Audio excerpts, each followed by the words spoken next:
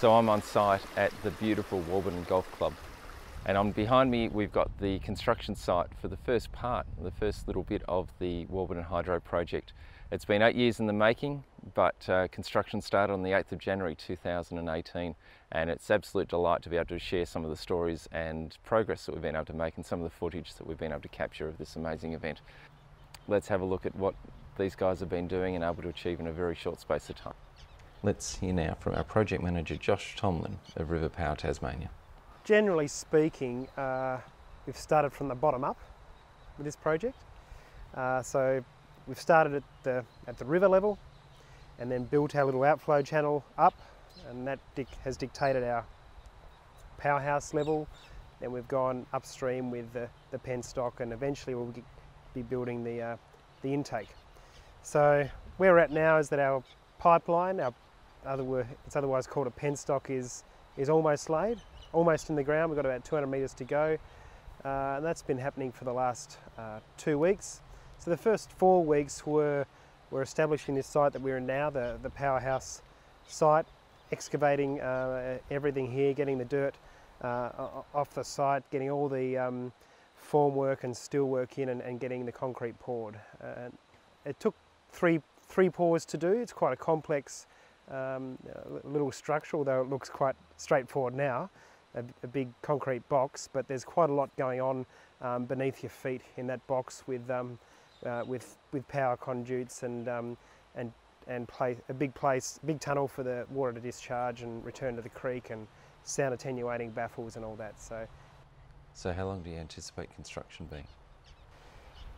We should be out of here by mid-April from a civil point of view. So we started here early January, so about 3 months, and that's it's definitely what we planned for, to try and have all this construction work done in the dry season, just to limit the mess and limit the expense in the operation.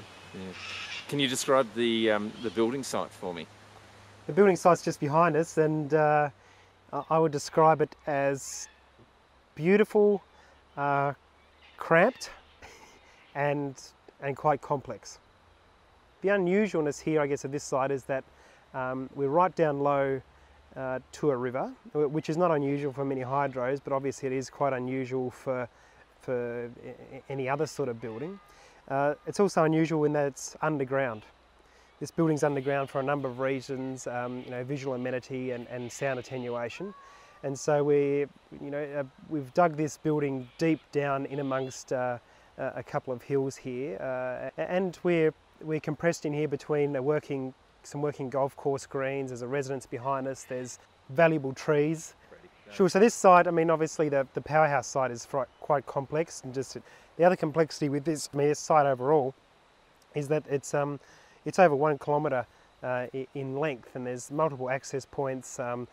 There's almost a 1 kilometre pipeline. There's a number of mini projects within the project. We've got a creek crossing, an infrastructure crossing, crossing over multiple fairways and working golf holes. We've got an intake, we've got communications. So yeah, there's a lot going on here. So the last two weeks have been all about getting that pipeline welded together and in the ground. Obviously it doesn't come on the truck in one 880 metre length, it comes in 12 metre length. So there's a special team that come with a special machine which join each one of those lengths together to the next. And also there's another team that have their excavation equipment which digs a trench and lowers that pipe into the ground, and then backfills it and smooths off the terrain to the smoothness, if that's the right word, of how it was previously. Because this is a golf course, we can't just dump ground on top of it and get out of here. It's taken a bit of work to get it back to the way it was. And that's all gone quite well, and I think that just is a product of having a good team with the right equipment and a good plan, and not let one operation get too far ahead or behind of the other one. So we've tried to do one big fluid rollout, if you like. So as we're working our way up the golf course with excavation, the pipeline welding team are working their way up with welding, and the other teams coming behind working their way up, dropping it in and covering behind. So we haven't had any more than, let's say, 200 metres of disturbed ground at any one time. And I think that's just really helped with the rollout. We've just tried to get everything tidied up and cleaned up for the weekend generally, so the golf course isn't impacted at all with their weekend busy period. And I guess that's assisted us, I guess, in having a go of a Friday to have everything finished to a certain point. So yeah, it's all gone remarkably well, and a lot of the credit goes to the weather, in that this weather's big, long, dry, warm spell makes all the difference in being able to dig dirt and handle dirt and move dirt. You know, if this was wet, it'd be a very different story.